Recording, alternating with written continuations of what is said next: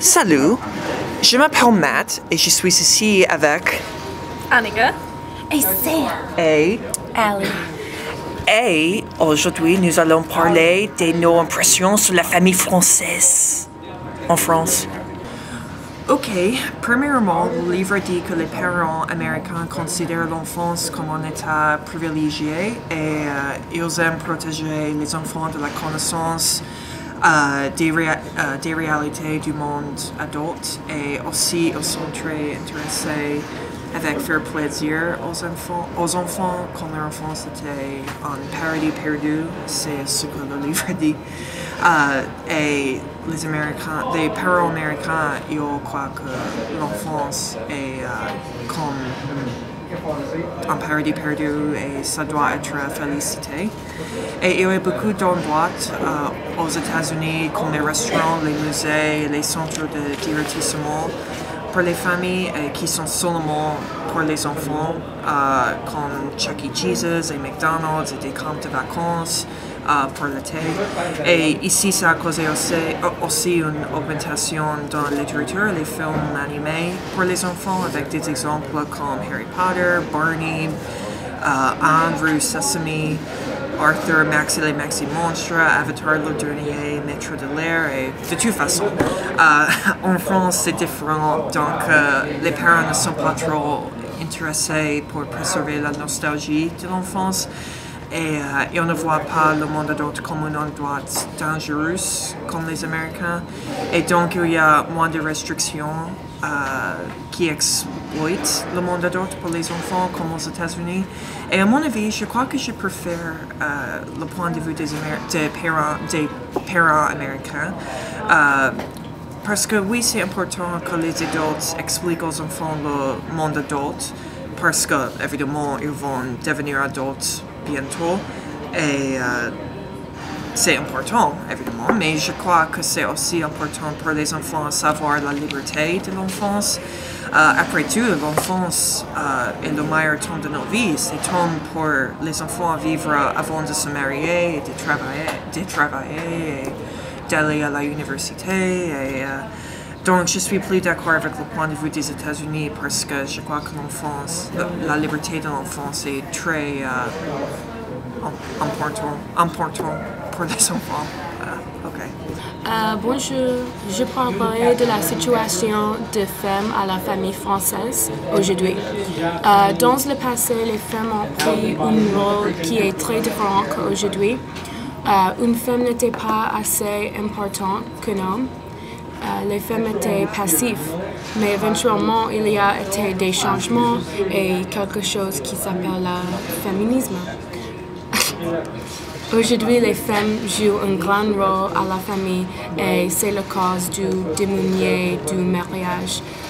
Le mariage et la vie de couple ont changé aussi. Je pense que c'est super que les femmes jouent un rôle plus important aujourd'hui parce que c'est le 21e siècle et les femmes ont beaucoup de travail et beaucoup d'influence du monde. Ici sont mes impressions de la famille française. Pour moi, la famille française se ressemble à ma famille parce que nous sommes suédois. Mon père est venu de la Suède et alors mon enfance était semblable à l'enfance d'un enfant européen.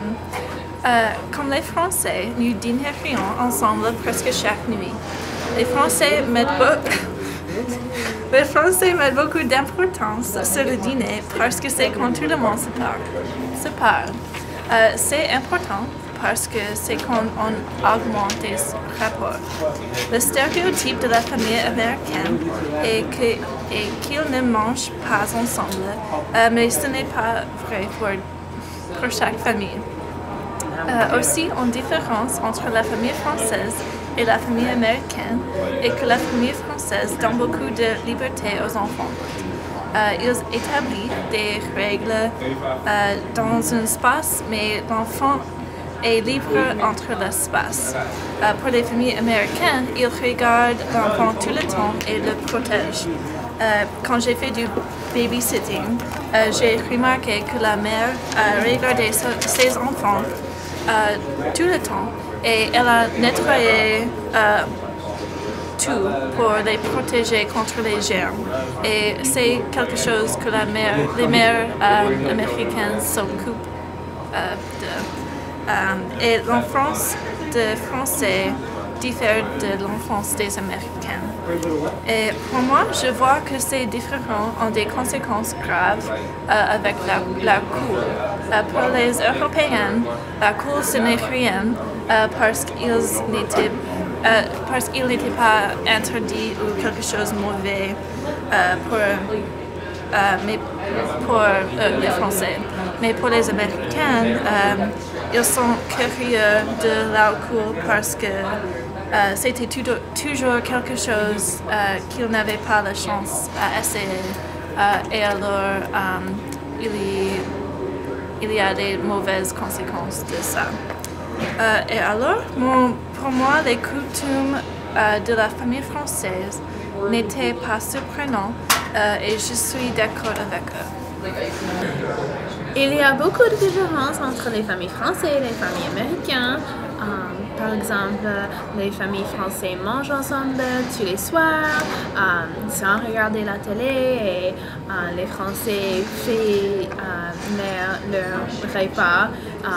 Mais aux États-Unis, beaucoup de temps nous achetons nos repas. Aussi, les jours de fête sont moins stressés en France. Et c'est une fête avec la famille et du temps pour la famille. Mais aux États-Unis, il y a beaucoup de stress et tout ça. Aussi, les amis en France sont plus comme famille. Et les couples français sont différents aussi. Ils n'hésitent pas à se critiquer, même en public. Je veux dire, mais je pense beaucoup de temps nous avons des stéréotypes parce que ma famille est beaucoup comme une famille française, mais je ne suis pas français. Mais je pense qu'il y a beaucoup de familles américaines comme les Français parce que les idées de famille française sont similaires à beaucoup de familles européennes et beaucoup de familles dans les pays européens. Et les États-Unis, c'est une melting pot et il n'existe pas une vraiment américaine. Une famille américaine est normalement un mélange des cultures. Comme moi, je suis italien et équatorien, mais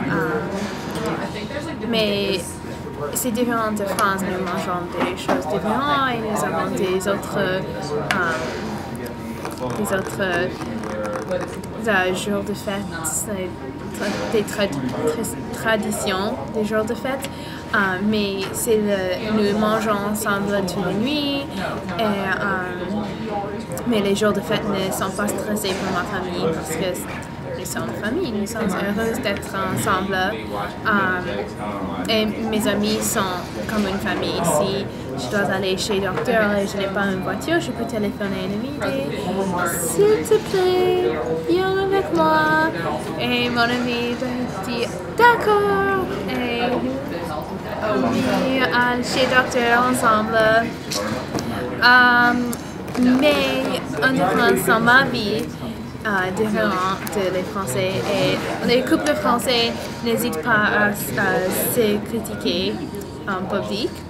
Et mon copain et moi, ce n'est pas une bonne idée de critiquer mon copain en public. Ça, ce n'est pas bon. Mais moi, ce n'est pas bon pour moi aussi. Nous ne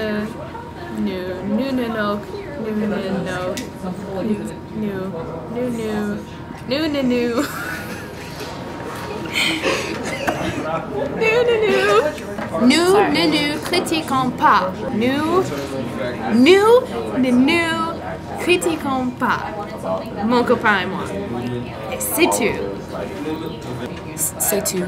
Et c'est tout. Et c'est tout.